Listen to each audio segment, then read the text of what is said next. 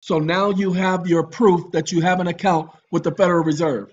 Now you can go and tell everybody and their grandmama that you now have proof. You just need to do your research, put these codes together that I just showed you, and we're going to give them to you again. You have 363.6. He wants new. This is my Gladys and my pips. I love this woman. Okay, Gladys and I, we done been through a whole lot, y'all. 225.2.